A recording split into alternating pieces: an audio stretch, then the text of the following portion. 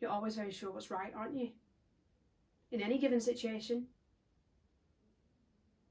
This madness has turned our lives upside down. But still, you get to emerge the principal one.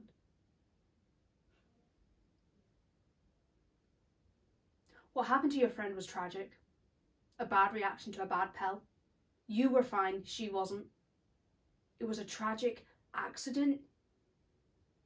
But you have made it into the dominant story of your life. It's a crutch. And it lets you away with anything. Understand.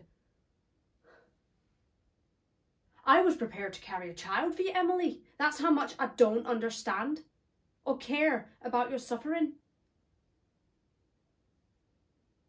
My brother loves you more than life.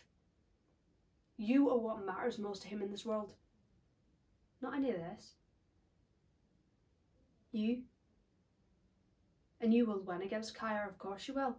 But not because it was meant to be, or not because it was written in the stars that you should get to be a mother. You will win because she has no chance. She has no one and nothing. Which is what made her a perfect candidate for all this in the first place. But know this, Emily. You are no one's saviour. Not Kaya's. Not the baby's. You're just a normal person with desires like everyone else. And you have been ruthless in going after what you want.